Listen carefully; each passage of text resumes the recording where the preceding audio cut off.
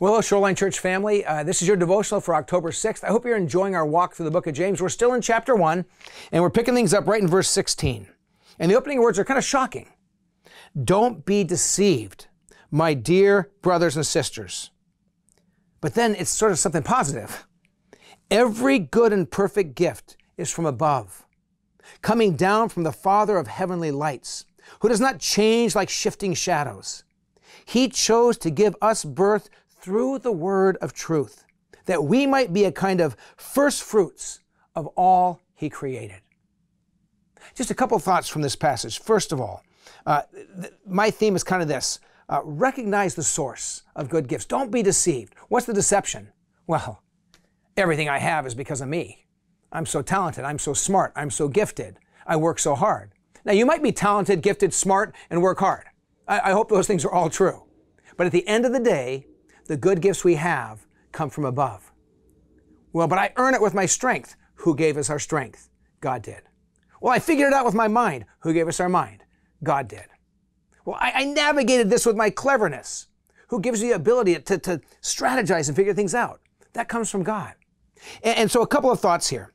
If the attitude is this, look what I did. Look what I do. Every good thing I have is because of me. Just put a big time out and say, wait a minute, Lord, wait a minute. I probably have the wrong perspective. Don't be deceived. Maybe it's not all about me. If the attitude is, look what God did. Look how good God is. Do I partner with God? Absolutely. But all the raw materials of what I have to work with, God gave me to start with.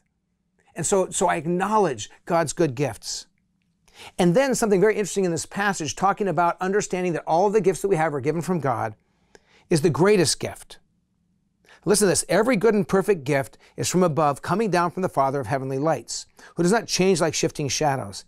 He chose to give us birth through the word of truth, spiritual birth.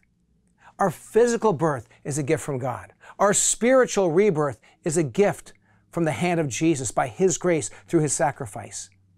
And so acknowledge that not only are the gifts that you have in life wonderful, but the greatest gift, the gift of Jesus, the gift of grace, the gift of new life, to be chosen by God. What an amazing, incredible gift. And so here's my encouragement, and I think what James would encourage us to do. Notice God's goodness. Man, the mind you have, thank you, Lord, for this mind. It's a gift from you.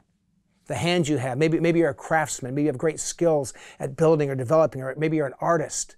God, thank you for my eyes to see, my hands to paint, to sculpt, to run a camera, whatever your artistic expression, whatever you have, whatever you do, just pause and notice. God's been good. Don't be deceived.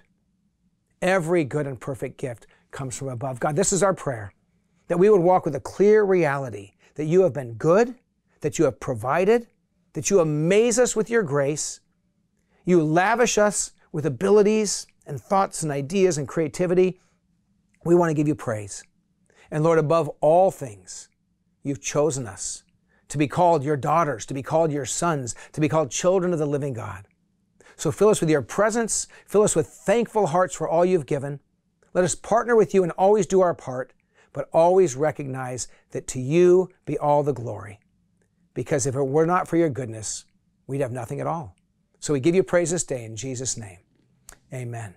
I hope you have a great rest of the week. I'll see you Sunday morning. I may see you, hopefully through the camera online, or I may come by and say hi to you in the courtyard of the family worship venue. I may see you in the worship center, but wherever we gather, let's worship the Lord together. God bless you. Enjoy the rest of your week.